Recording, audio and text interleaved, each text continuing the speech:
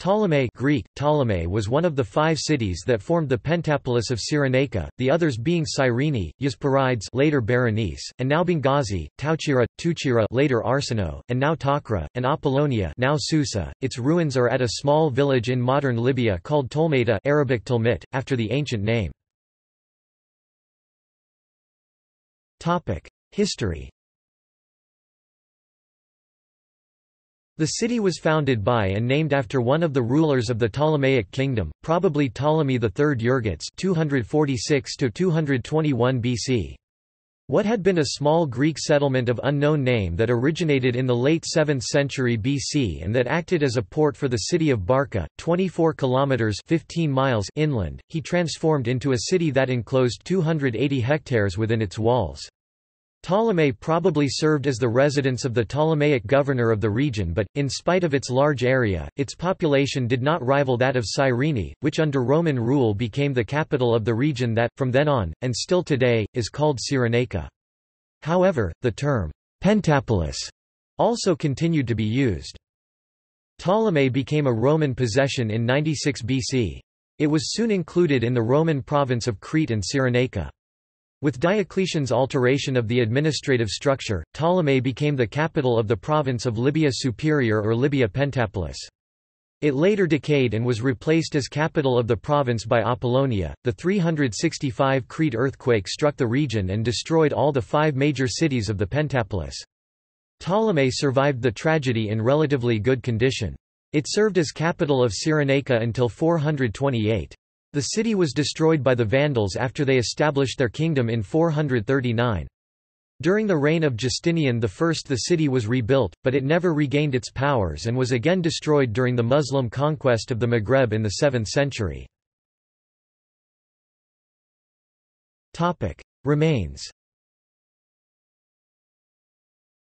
Buried in the sands, the town's ruins have been remarkably well preserved. Excavation of the site began in the 1930s, revealing a planned city of rectangular shape, some 1650 by 1,400 meters, about 1 square mile, and composed of blocks of about 180 by 36 meters. It held a hippodrome, an amphitheatre and 3 theatres, the smallest of which, used as an odeon, was adapted for water spectacles in the 4th or 5th century. A Roman aqueduct, probably of the time of Hadrian, brought water from 20 kilometres away, which was stored in 2 large open reservoirs in the east of the city, while further west a porticoed space, now called the Square of the Cisterns, stood above a set of 17 vaulted cisterns, capable of holding 7,000 kilolitres. These were rediscovered during the Italian occupation, when they were found to be used as a hiding place for rebels, 200 or 300 of whom could easily hide in them. West of the city stands a conspicuous and tower-like Hellenistic mausoleum, known as Qasr Pharaon. There are many chambered tombs in the quarries east and west of the city, which have yielded a few tombstones and numerous inscriptions. Important sculptures and inscriptions have also been found within the city, including imperial edicts such as that by which Diocletian attempted to fix prices. In 2001, an archaeological mission from Warsaw University started excavations on the site. In May 2011, a number of objects excavated from Ptolemais in 1937 and held in the vault of the National Commercial Bank in Benghazi were stolen. Looters tunneled into the vault and broke into 2 safes that held the artifacts which were part of the so-called Benghazi treasure. The objects have not been traced. Bishopric. The Ptolemais of Libya, whose ruins are located near the Libyan city of Tolmata, was also the seat of the ancient Christian bishopric of Libya Pentapolitana. Ptolemais became a Catholic Church diocese at an early stage, since it seems to have been the see of the Pentapolitan bishop Basilides, to whom, in a letter of about 260 quoted by Eusebius, Pope Dionysius of Alexandria said he had sent a copy of a commentary on Ecclesiastes. Another early bishop of Ptolemais is Saint Theodore of Sicyon, martyred during the anti-Christian persecutions. The First Council of Nicaea confirmed the custom whereby the bishop of Alexandria held authority over the churches in the Pentapolis, although they were not situated in the same Roman province. Accordingly, none of the bishoprics in the Pentapolis was a metropolitan see for the others, but all acted as suffragan bishops of Alexandria. Ptolemais was the home of Arius, after whom the Arianism condemned at Nicaea in 325 was named. Secundus, who was bishop of Ptolemais and a patron of Arius, is listed among those present at the council. He refused to accept its decree and was deposed by the bishop of Alexandria, but later recovered power. His Arian successor Stephanus was deposed in about 360.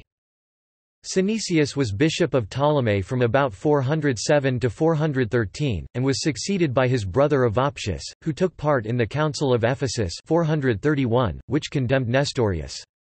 The Acts of the Second Council of Constantinople 553 were signed by Georgius of Ptolemais. The last bishop of Ptolemais mentioned by the sources is Gabriel 6th century, the signing Archbishop Gabrieli Pentapolis. Information on all of these can be found, for instance, in Michel Lequien's work, no longer a residential bishopric. Ptolemais in Libya is today listed by the Catholic Church as a titular see.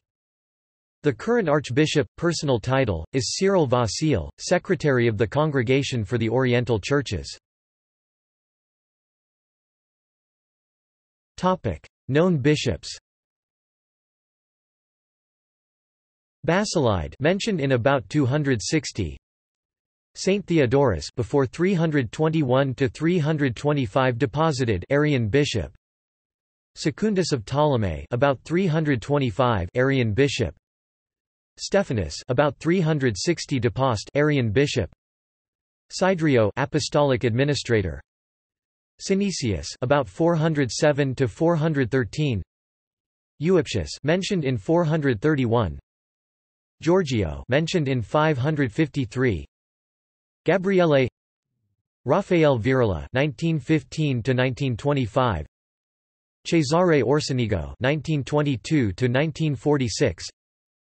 Carlo Angelari, 1948 to 1979. Cyril Vasile, from 2009 current.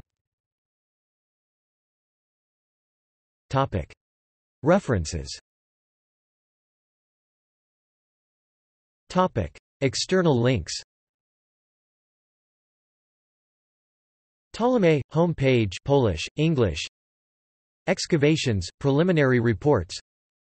Ptolemais survey, Libya, non-destructive archaeology. Ptolemais city.